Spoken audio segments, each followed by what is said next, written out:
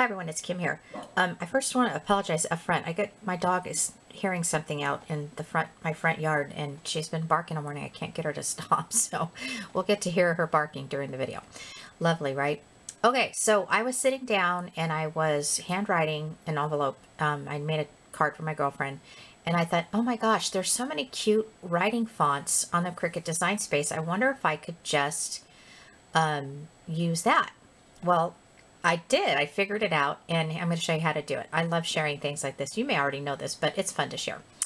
All right, so first off, I'm going to go ahead and create an envelope. The envelope that I'm using is actually 5 3/4 by 4 1/4.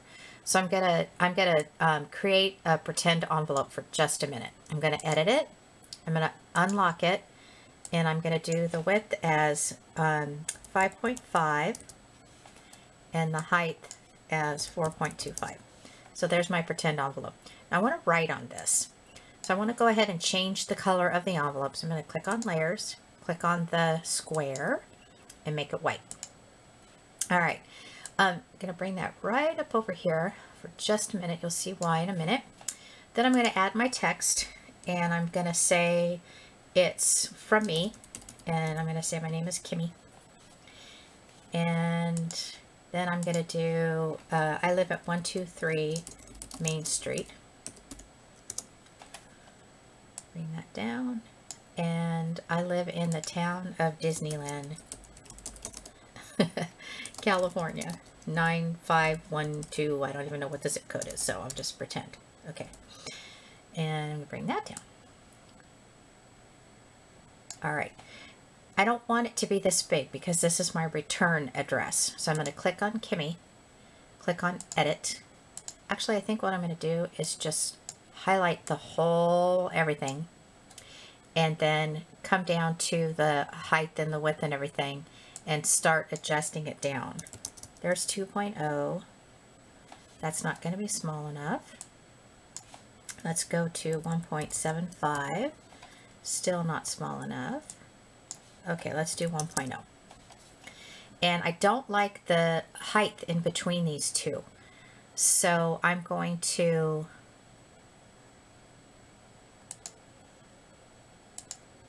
bring it up individually. Okay, now I need to do the return address. Oh, by the way, this is the font type is called Dear John, which is my favorite, not one, yeah, I guess it is my favorite font. It's a writing style font, so you'd want to click on writing style and then go into the writing style fonts from there. Okay, so let's go back. Let's do our return address, and this is going to go to Mickey Mouse, and let's get that so that I'm spelling it correctly. All right, and we're just going to say he lives in Disneyland because this is taking too long. All right, same thing. I want to reduce the size so that it all fits on there.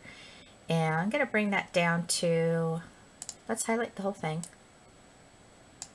It's okay that we moved that. And highlight the whole thing. And bring it down to, what did I do the other one at? 1.5? No, let's do 1.0, see where that takes us. Oh, very nice. Okay, let's bring this envelope back. This is just our pretend envelope, right? And that'll be like that. Now, I have to get rid of the envelope because if I try to go on the mat, it will try to cut first. So let's go ahead and let's go ahead and delete the envelope, and then we're going to move our images right up here in this corner because I'm physically going to put an envelope on I'm using a blue mat, and it's going to write on the envelope for me. Just adjusting where I want all this stuff, so the regular envelope will just be, you know, that size there, and judging it like this. And there we go. Now this has to be attached or it'll come up on the mat all wonky. So I'm going to highlight the whole thing, go to layers and attach it. And let's go to the cutting mat and I'll show you what it looks like. Like I said, I'm going to put my envelope right here and I'll show you what it turns out like. I'm going to go ahead and print it, and then you can see what it's all about. So let's go to the craft mat. Alrighty, so here it is. That's exactly how I put it on the mat, and that's how it printed out. Next time I think I will try to spread out the letters a little bit more, and you can do that. That's one of the functions you can do. But literally, that's the envelope. Is that so cool? All right, so I'm going to go back to Cricut Design Space, and we're going to do a Cricut Design Space envelope where you can write on it.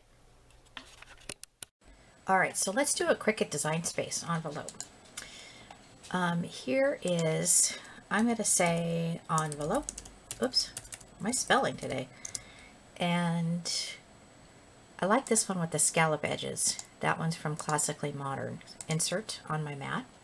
I happen to know that in order to make an A2 size envelope from one of these, you would go ahead and make the width to be 8.0. Don't mess with the height, it'll adjust itself. I don't want to write on the liner, so I'm going to right click and I'm going to ungroup, and I'm going to move this to the side. Now I'm going to be writing on this, so let's add a text, and we're going to say this is to Santa Claus. Now, oh, I spelled that wrong. Gosh, I need to go back to school. Actually, I know how to spell Santa Claus correctly. I just didn't type it right. The brain's not tucking to the hands. I'm not going to go through the whole thing like I did at the beginning of the video with putting the address here and all that. You'll be able to do that now that I've showed you how to do that. Now, if I don't attach this, it's going to write randomly in the whole thing. You know, it's better that I just show you. So it's going to cut the envelope, then it's going to cut the liner, and then it's just going to randomly write this word. So we don't want to do that. So let's click on the X. I'm going to highlight just the envelope. I want it to be aligned, so I'll click on Align, and I'm going to center it horizontally. Then I'm going to come over to Layers, and I'm going to attach it. And let's go to the cutting mat and see how this goes. There it is. So for this particular image, I've done this before. What it does is it scores first. So you want to put your score pen in first. Then you want to switch out and put your pen in right away. And then it will write the words, and then it'll cut it for you. It's amazing. This Cricut Design Space, there's endless things you can do with this. So I'm going to click on X because I'm not actually going to cut this and do all this as part of this video. I think that you might have an idea. If for some reason you need me to, just leave a comment and I can add more information on it. All right, thank you all for watching. I hope this is helpful. I was thinking about doing this for my Christmas cards this year instead of handwriting them all out. I usually send out about 50 cards. I know I'm not crazy, but how cool it would be that I could just type everything. I could also save the addresses if I wanted to do that, and then each year I would be able to just click on that address, type up the envelope, and make it real easy. And so thank you, Ashish, Aurora, and your gang for making things so awesome for us. Have a great day.